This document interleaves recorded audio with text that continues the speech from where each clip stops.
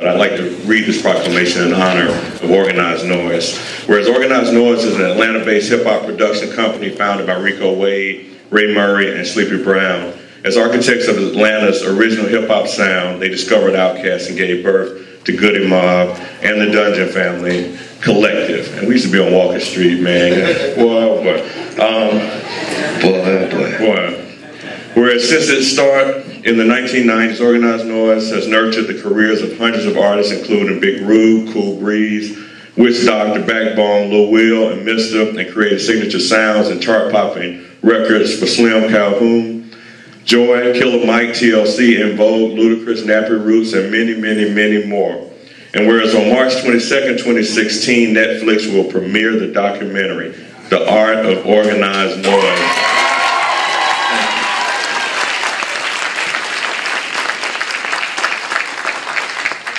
After its debut at South by Southwest earlier this year, the film tells the behind-the-scenes story of the company through personal interviews with some of Atlanta's best-known players in the recording and entertainment industry, including Andre 3000, Big Boy, CeeLo, Big Gipp, Joy, L.A. Reid, Little Perry, Pebbles, Shanty Doss, Puff Daddy, stop it.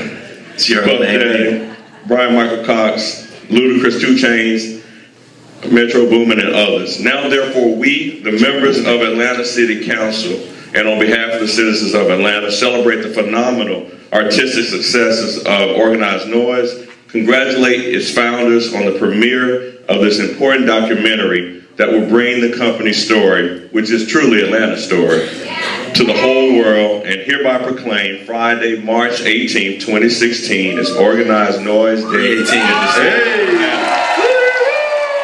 3 9s. Right. 3 9s. I like that number.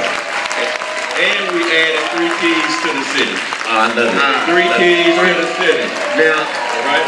The guys didn't know this, so this is a surprise for them too.